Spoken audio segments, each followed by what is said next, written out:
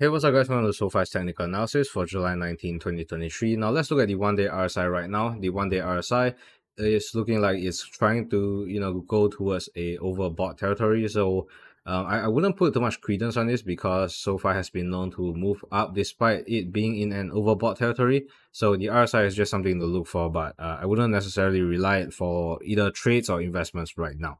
Not for SoFi anyways. And then let's look at the MACD. The MACD, we just saw a green histogram yesterday, which means it's signaling that SoFi is moving towards a more bullish direction. Now, it's already moving in a bullish direction when the MACD was in the red, as you can see over here. So SoFi has already been diverging with the MACD. So this would, signal that SoFi is already strong at this price. So in my opinion, I think barring any unforeseen events with SoFi, SoFi should continue to move up unless something with the market is bad, right? If you look at bank earnings right now, the banks are actually doing pretty well, so it's likely SoFi will also do pretty well. So let's look at the 1 hour technical analysis.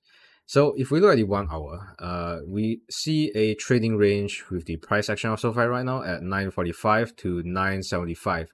And what this means is that, it's trading between this range, and once it breaks out, it's going to be a more clearer picture of where it's headed. And in my opinion, it's going to break out towards the upside, because if you look at the MACD, we are slowly decaying towards that green MACD, which is the upside. And the RSI looks a bit, sort of tangled here, but it seems like it's moving downwards. So it's possible we might see a small correction at the start of the day, and then it's possible, it's likely, in my opinion, that we see a move up at the end of the day.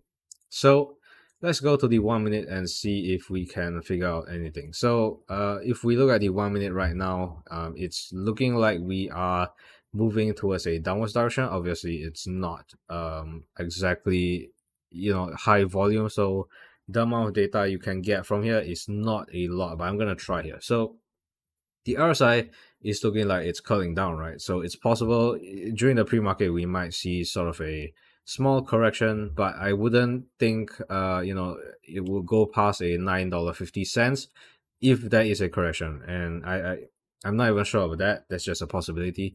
So we are at a 0.52% increase in the pre-market, and when it hits to 950, that would be about slightly lower than yesterday's close. So that wouldn't be a lot of bearish sort of momentum, and I wouldn't really worry about that. So with that being said, I think that's gonna sum up SoFi's technical analysis for July 19, 2023.